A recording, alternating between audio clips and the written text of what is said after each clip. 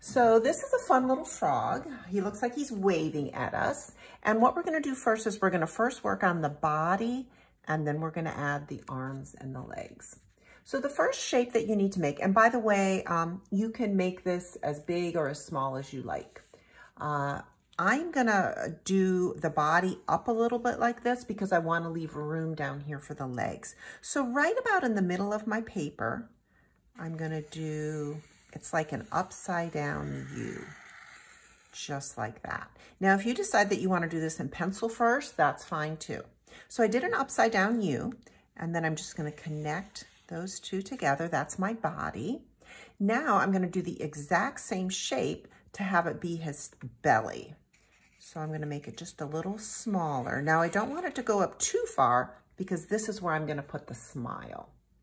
Now I'm gonna add the eyes. And the eyes, you can either make them full circles like that. That seems to work pretty good. Let's do like that. And they're just touching that line, just like that. You can make them bigger, you can make them smaller. And then this little part here is where I'm gonna put the black eyeballs. You can make this as big or as small as you want. You can play around with that a little bit. So I've got his eyes. Now I just need to do his mouth. I'm gonna have a very happy smile on my frog. You can leave it like that, or some of you like to put the little corners on it. However you want it is great. So that's the body. Now we're gonna do his long, skinny arms and legs.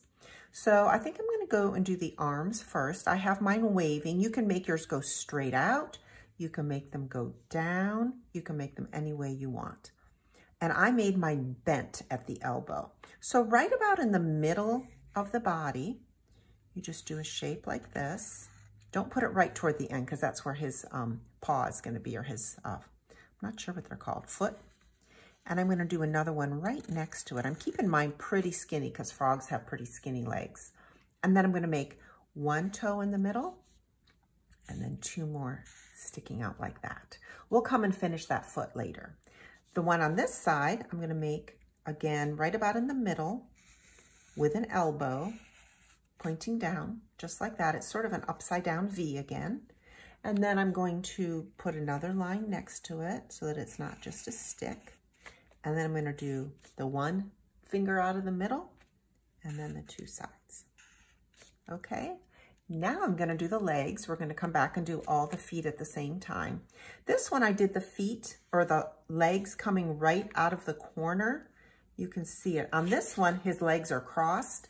On this one, I'm gonna have him more just sort of pointing his leg out, almost like he's jumping. That's sort of a fun thing to do. I think I'll do it the same way on this side. And the same way as before, I'm gonna do another line right next to it so he doesn't have total stick legs. Trace right along it. Now I'm gonna do the toes, one in the middle, two on the side, one in the middle, two on the side. Now frogs have webbed feet. That means that they have a little bit of skin in between their toes. So in order to show that, I just did a little curve right like that. I'm gonna do another curve here. I'm gonna do that on all of mine, just like that. That is what helps frogs and toads, or probably not toads, that's what helps frogs swim in the water. And now I'm gonna add some little toes at the end. 1, 2, 3. Sometimes these little pads are sort of sticky, and that's what helps frogs cling on to things. So every toe, there. That is the end of drawing my frog. Now, if you want to go ahead and put that on your watercolor paper, you can do that. You can color it with colored pencil, crayon, watercolor, whatever you have. And let me show you my frog after I painted him. I think he looks even better when he has a little bit of color.